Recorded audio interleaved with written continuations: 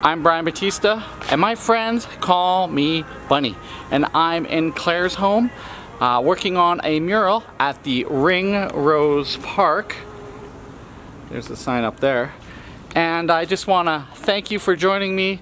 Stay to the end, like, comment, share, and subscribe, and all those wonderful things. This is episode 84, Claresholm Mural.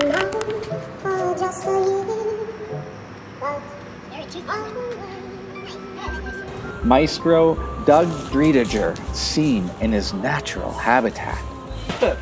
Nice to meet you. Look, you're just getting the hang. Can you draw crisp lines? I mean, you can feather it.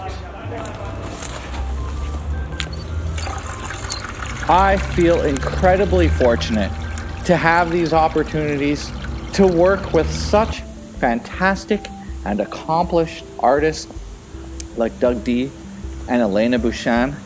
This truly is a dream team. And even though I'm the lowest on the rung, I'm basically the mural bitch. But I had set out with the goal in mind this summer to accomplish more work learning the craft of mural painting. I'm hustling and pushing my aging, aching body to the brink of noodling. Moving scaffold, doing innumerable ladder reps, and covering as much square footage with a brush as I can in the shortest period of time, as I have so little time on this project before I have to go back to Calgary to teach animation classes.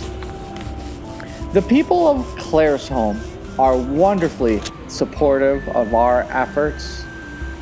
They're walking by and sharing their well wishes of approval on our beautification project.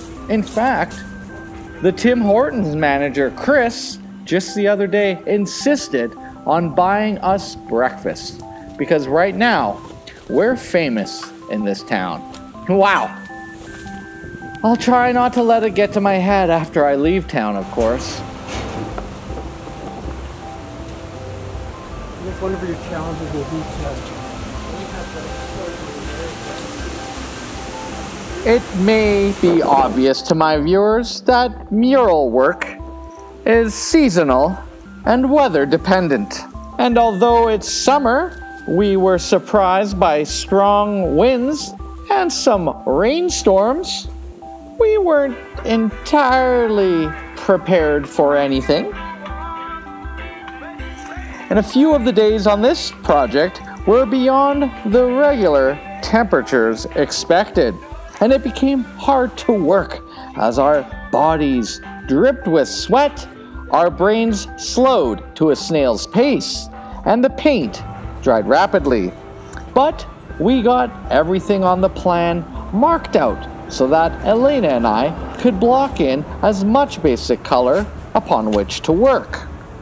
Working first as high as we could, and while we had borrowed scaffold and ladder planks, and working our way down, covering the drips along the way should they run down the wall. Some of the paint applied with a roller, but most done traditionally with a brush.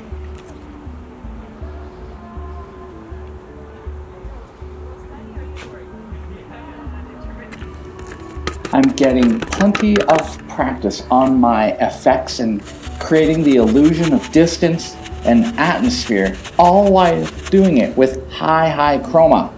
I'm putting in a lot more color than I usually would for realism, but this is more imaginative for power and impact over subdued illusion. I had color beaten out of me in Europe, and now I have to put it back in. Who better to learn from than Elena and Doug, the masters of impactful color application. So now you've been given a little peek behind the glitz and glamour of a finished piece to some of the process and dirty work it takes to make a large mural.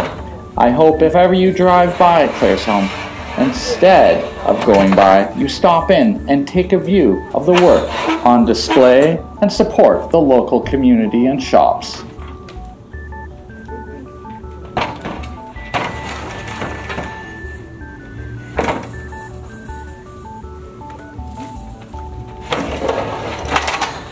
Thank you for joining me to the end.